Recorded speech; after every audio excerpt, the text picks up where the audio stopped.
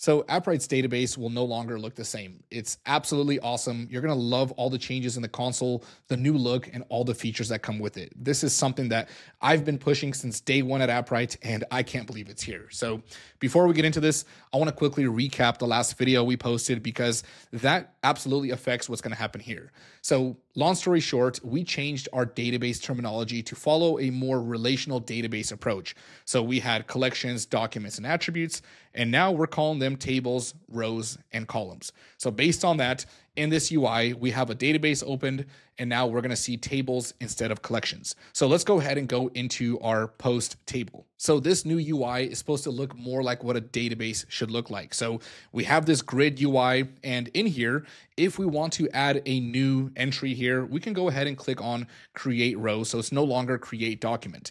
Now, what's cool about this is now in order to edit or add a row, we no longer have to go into these nested pages and then have to back out of those anytime we update something. It just slides out and it's right here for us. So let's just say hello world. And when we go ahead and add this, we're going to see this pop up here. Now, what if we want to make an edit here? From here, we can actually just edit inline and just say hello earth. And as we exit this, this will actually save right away and persist in our database. Now, if we want to add a new column, we can just go ahead and click on this or click in the columns tab here. And we'll just go ahead and enter a new key here. So we'll call this title. So let's say every post is going to have a title. We can still set the attribute type here for size. Let's just say 100. And I'm going to go ahead and insert that. So now we're inserting columns instead of attributes.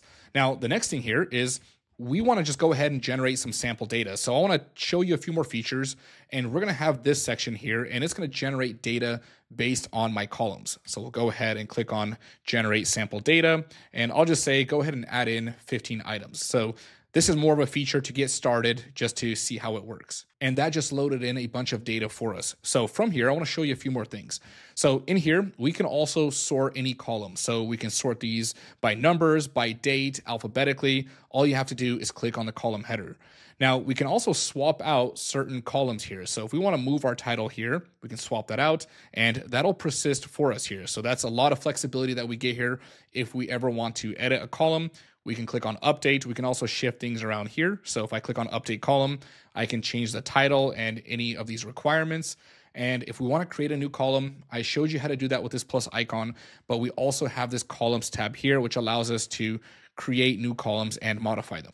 And that pretty much does it for the new UI. So if you've used Appwrite's database before, you know what an improvement this is. It's way more intuitive, being able to edit things inline, not have to go through nested pages. The terminology, I think, is going to be a massive improvement. So we're no longer confusing people with documents and collections. And I'm super excited for you all to try this out. So if you've tried it, leave me a comment down in the comment section. I would love to hear your experience.